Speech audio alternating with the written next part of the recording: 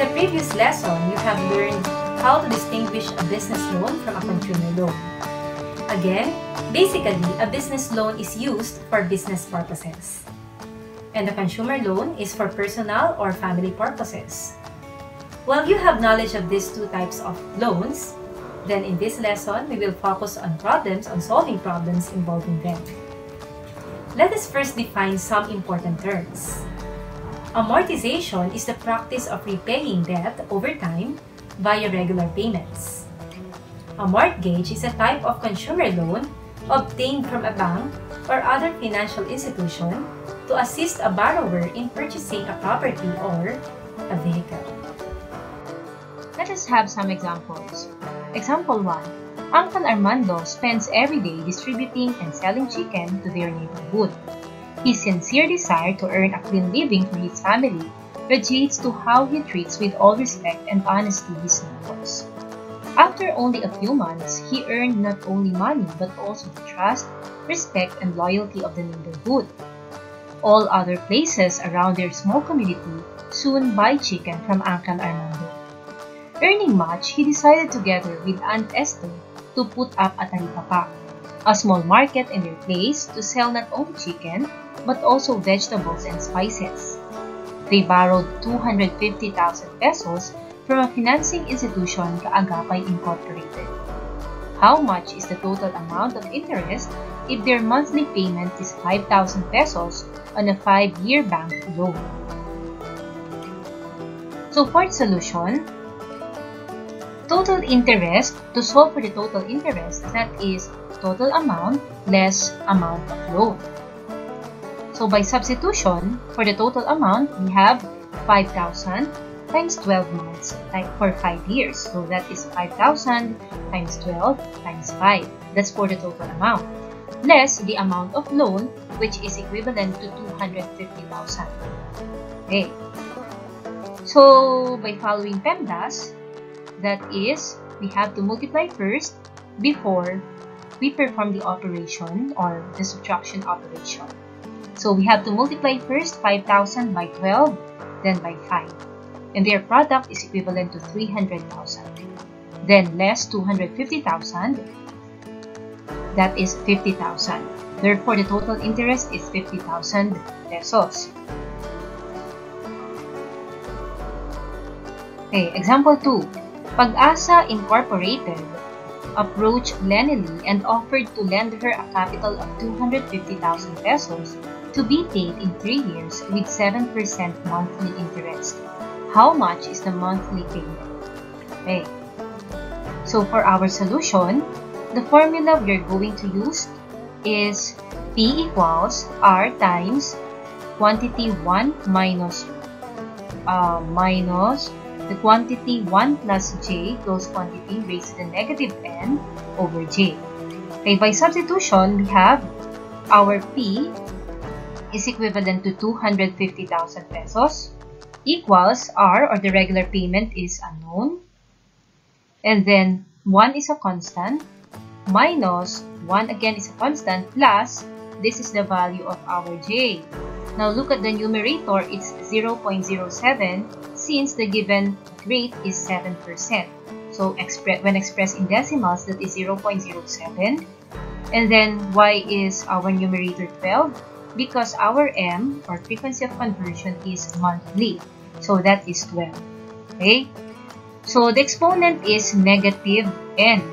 So take note that n is equal to m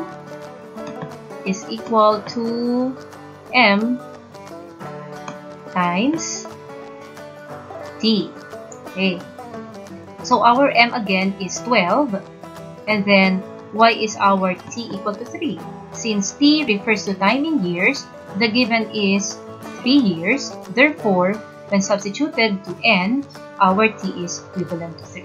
Okay? So we have negative 12 times 3 since our formula is raised to the negative n. Okay? Over, again, the value of j is 0.07 over 12. Next. By simplifying, okay, look at the right side of the equation. So we have when you divide 0.07 by 12, that is equivalent to 1.00583. And then the product of 12 and 3, or negative 12 times 3, is negative 36. Okay, that's our exponent. And then again, we have to rewrite the value of j. 0.07 divided by 12 is actually equal to 0.0053. So why is our numerator 1.00583? Since we added 1. We added this constant 1. Okay. Next. So when we further simplify the equation, it will become 250,000 equals R times the quantity 1 minus 0.81118 over 0.00583. Okay. Next, again, when we by simplifying, when you subtract, look at the numerator. Let's use numerator. Look at this numerator. When you subtract 0.081118 from 1, their difference is 0.1888. Okay? And then, you just have to divide the quotient of this fraction. Divide the quotient of this fraction to 250,000 pesos. So that is 250,000 divided by the quotient of the fraction. Hence, R is equal to 7,718.99. Therefore, the monthly payment is 7,718 pesos and 99 centavos, or that is 7,719 pesos. Example 3. Anna applied for 400,000 peso loan in a bank. The latter approved the application with the following terms: 8% down payment, 10% total interest, and should be fully paid after 3 years. How much is her mortgage amount? For the solution, mortgage amount is equivalent to the difference between the amount of loan applied and the down payment. By substitution, the amount of loan applied as mentioned in the problem is 400,000 pesos. Okay, is 400,000 pesos. So we have here 400,000 pesos less the down payment. Okay, it's not directly given in the problem, but it's stated that we have 8% down payment. Therefore, to get the down payment, that is 8% or 0.08 of 400,000 pesos, or that is 0.08 times 400,000 pesos. And then, when you multiply, okay, when you multiply 0.08 by 400,000 pesos, their product is 32,000. Okay, and then the difference between 400,000 and 32,000 is 368,000. Therefore, the mortgage amount is 368,000 pesos. I hope you have better understanding of loans now.